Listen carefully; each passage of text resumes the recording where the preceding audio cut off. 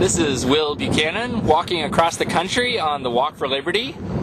Today is September 11th, 2008, day 131.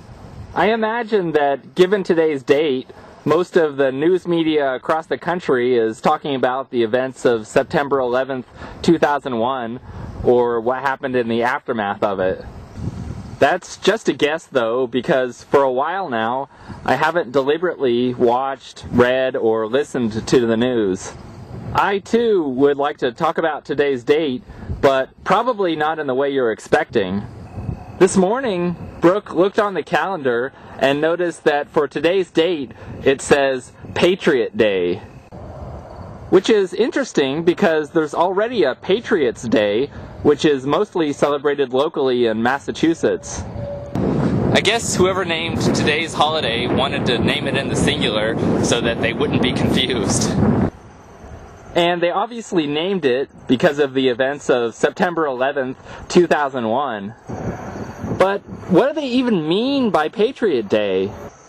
Did they intend to mean that the people who died in the World Trade Center, or because of the other two plane crashes, were somehow more patriotic than anyone else? Or is it just a propagandistic name, like, for example, the Patriot Act, intended to evoke a particular emotion, but has nothing to do with patriotism whatsoever? And what does it even mean to be a patriot?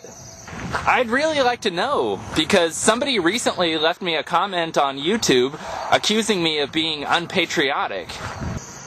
I think to most people today, being patriotic means to be loyal to your country. But what does that mean? And to answer that, what exactly is a country? As far as I can see, a country can be defined in three different ways: as a geographical landmass, as the people living within that landmass, or as the government which claims to have authority over the people within that landmass.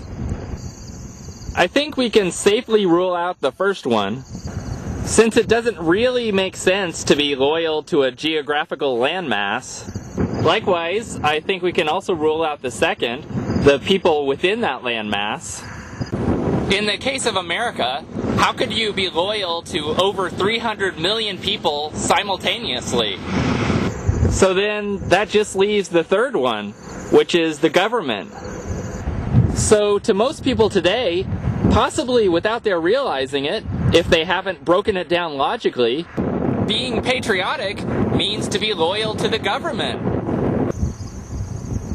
But would you really want to be loyal to an organization which claims to have authority over you and rules over virtually every facet of your life, and which will throw you in jail if you don't follow its thousands or even tens of thousands of mandates, none of which you've agreed to?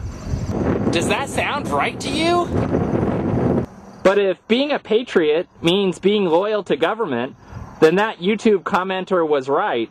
I certainly am not one, nor do I want any part in being one. But can you think of another, more historical group of patriots? Ones who, about 230 years ago, broke away from the country they were considered to have been part of, and thus were thought of as disloyal to the government. Of course, I'm referring to the patriots who broke away from England during the American Revolution. They were patriots to the ideas of freedom and liberty, and believed that each person is sovereign and should be able to live their life the way they want, as long as they're not hurting anyone else.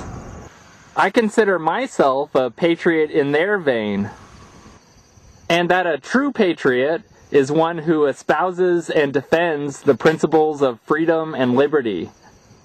My name is Will Buchanan, and I am a patriot of liberty.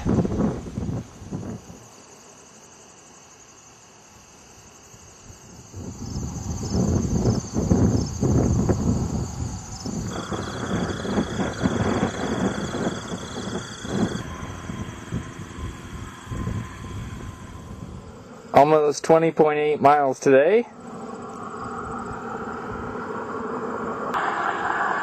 And here are my coordinates.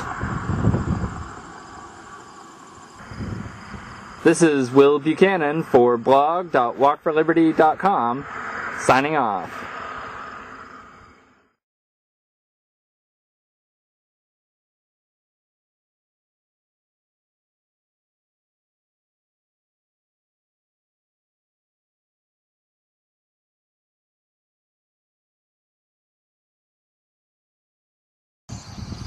Poor, lonely corn stalk, out all alone, probably grown just to produce ethanol, and now it's not even harvested.